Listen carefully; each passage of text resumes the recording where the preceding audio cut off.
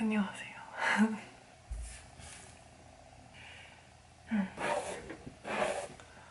퇴근하고 너무 피곤해서 집 오자마자 뻗었어요.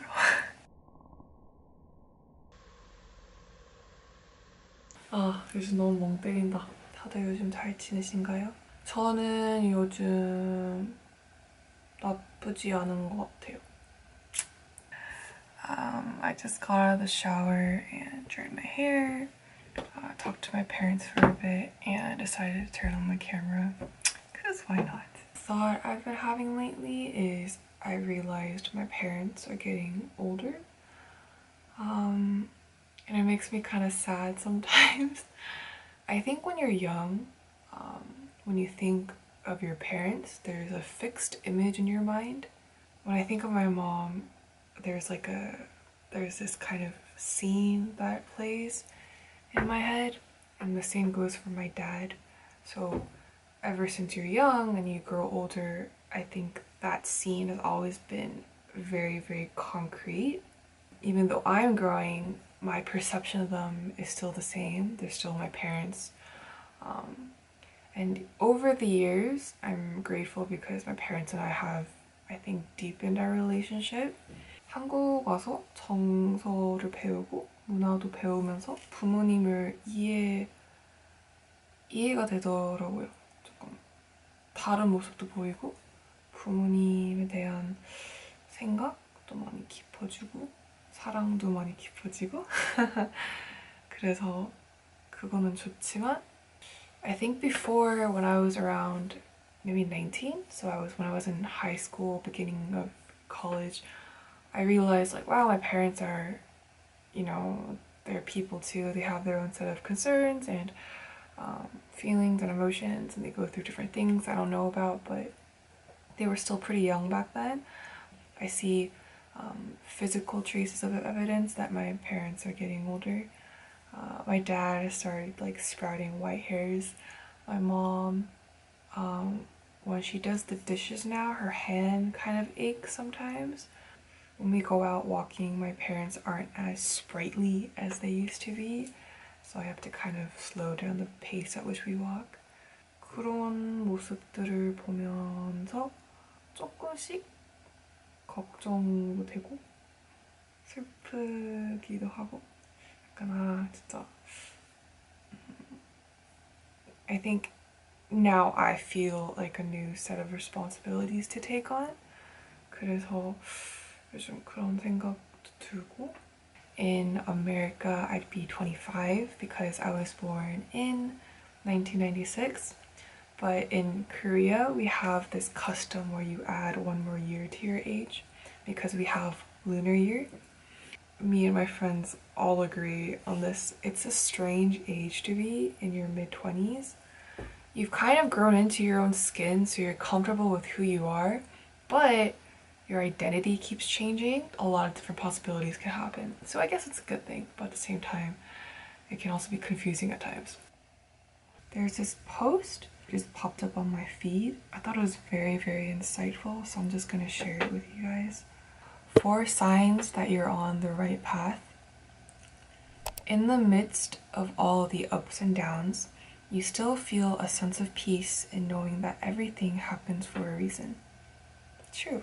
One thing I've learned is I think everybody has like their own pace at which they go in life. 그거는 확실한 것 같아요. 사람마다 가는 속도는 다르고 가는 길도 다르고 비교할 수는 없는 것 같아요. You went through a period of solitude which shifted your focus inward towards discovering what resonates most with you. This period of time taught you self-love and self-care. 이것도 진짜 맞는 것 같아요. I think everybody goes through a slump in their early or mid-20s.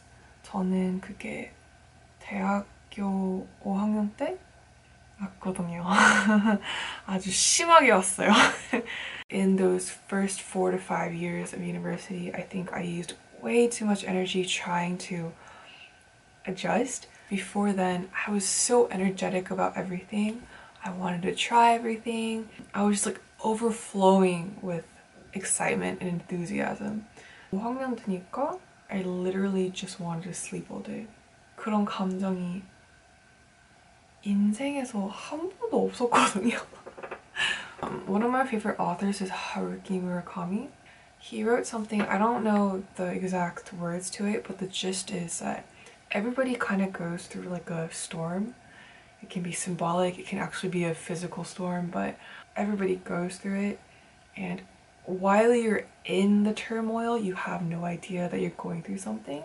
But once you come out of the storm, you realize that that had been a very like tumultuous, crazy time. His most important point was that the person that you entered and the person that you came out from the storm are two completely different people. 되게 표현을 잘했던 것 같아요.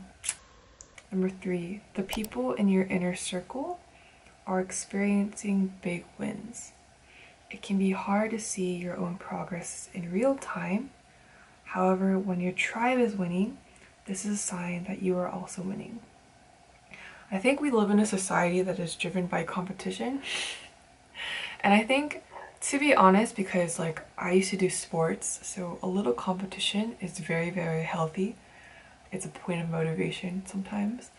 But I think when competition becomes comparison, it can really, really damage your mind and your mental health.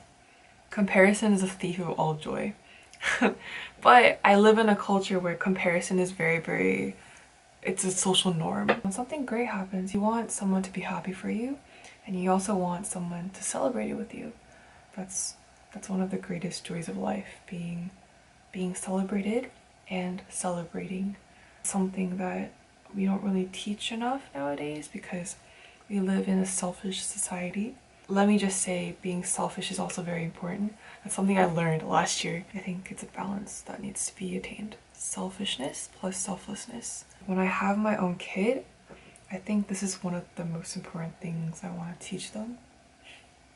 And the last one is, you desire to find balance between what feels right and what makes sense. You value logic, but you also value the language of your soul and the feelings that come from your gut.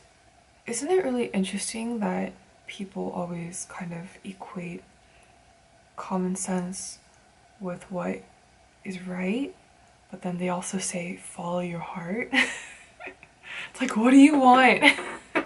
But yeah, I think that's what they mean. You need to find that balance between what your heart wants and what your mind wants. 많은 경험을 해야 나중에 그런 핸드북이 생기는 것 같아요. 사회생활 하면서 많이 배우는 것 같아요. 저는 진짜 1학년 때 생각해보면 그때 너무 철이 없었던 것 같은데 지금 얼마나 다행이에요. I think I read this a couple years back, but now it hits a bit differently.